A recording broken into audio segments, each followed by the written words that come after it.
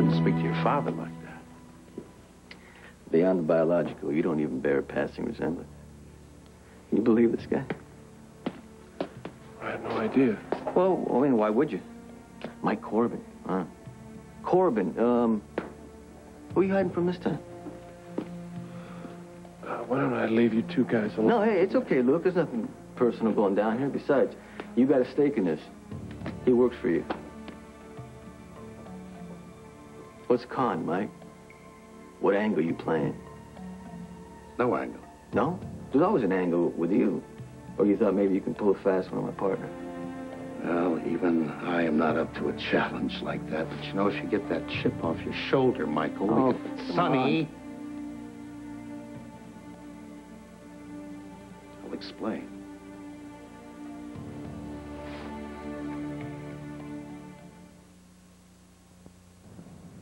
I want to see what kind of man you'd become. Busy man. Should have called first. Yeah, well, I figured the only thing I would hear on the other end of the line was a dial tone. Oh, come on, you know me. I rarely take the easy route when I can make it complicated instead.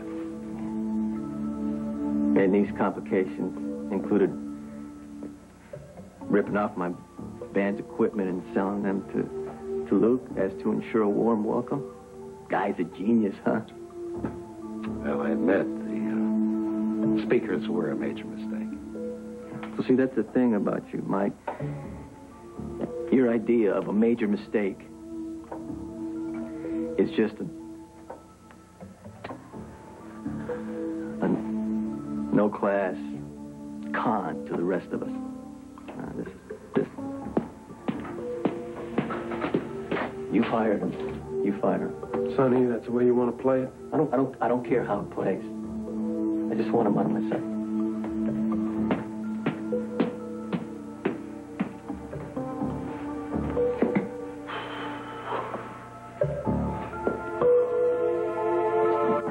Well, Mike, I had you pegged for a con man, but I didn't know you were that good. I had no idea you and Sonny were related. Well, I'll take that as a compliment. You know, I think Sonny's taking this grudge thing too far. Grudge? Look, I tell you what, I'm going to play bartender, and you know what that means. That means I pour the drinks, and you fill me in. With the truth this time. All right? But first things first. This squares us on the speakers.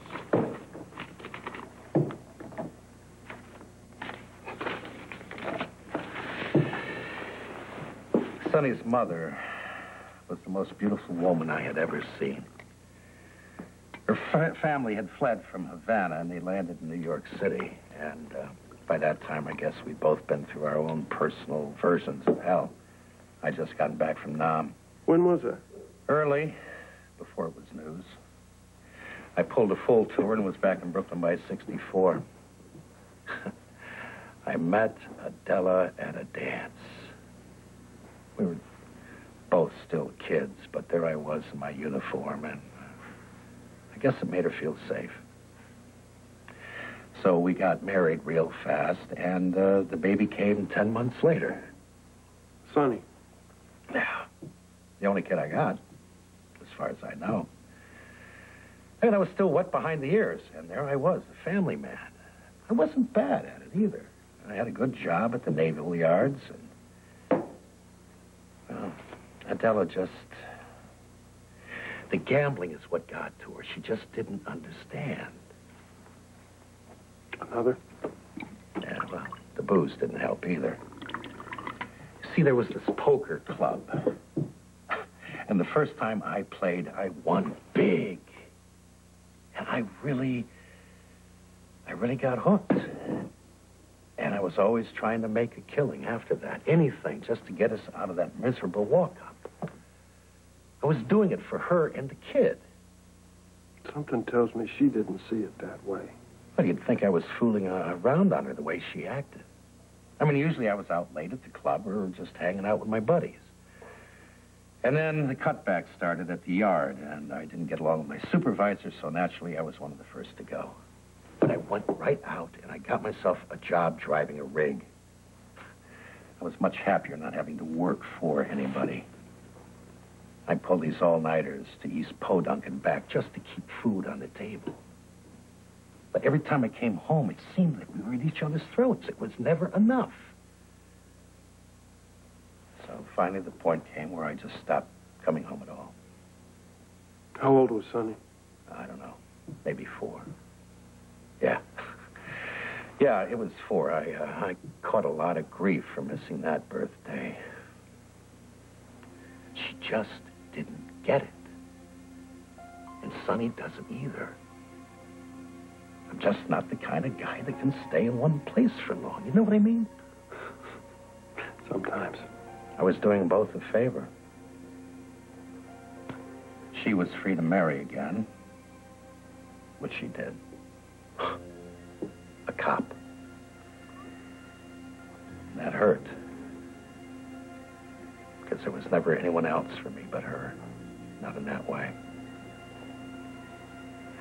But she got herself a solid guy with a steady gig and a pension plan.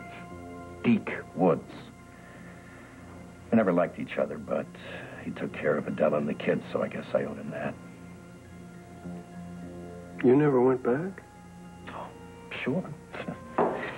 Oh, yeah, I'd show up once in a while and pick up Mike Jr. I guess he was already Sonny by then. And I'd take him to the movies or Coney Island or the zoo. I even got him to a couple of Yankee games. But I didn't stay long. I didn't feel welcome. And besides, I was usually going somewhere else myself. Yeah, somewhere more important. Yeah, well, I told you about that. Short order cook, bartender, rigger. I even tried Vegas for a while, but what the hell was the point? They don't even let you count cards anymore. No, it takes all the fun out of it. I guess Sonny was 16 or 17.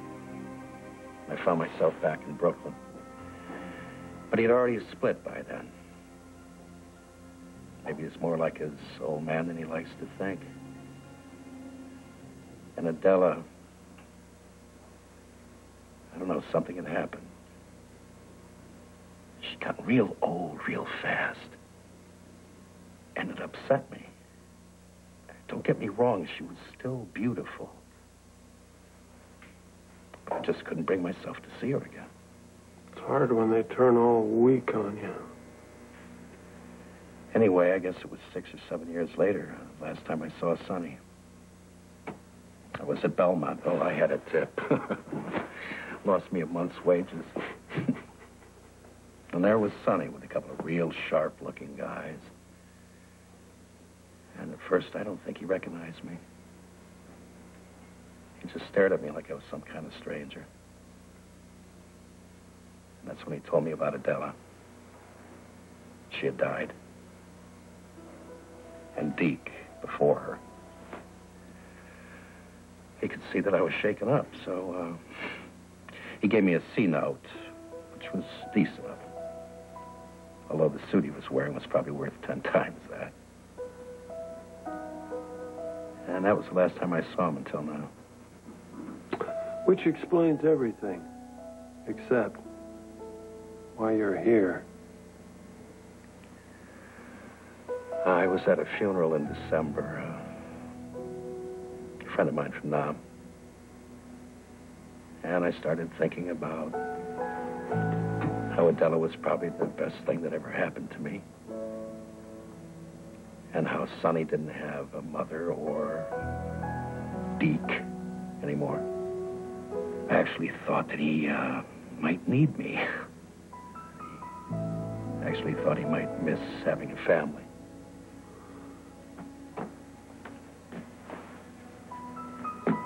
Or vice versa. Yeah, whatever. Well, I never had much of a relationship with my own father, so I guess history repeats itself. Not always. Not with me and my kid. You know, Luke, I just wasn't cut out to be a father. You know, Mike, we could all say that. That's a pretty lousy excuse. Well, maybe... Listen.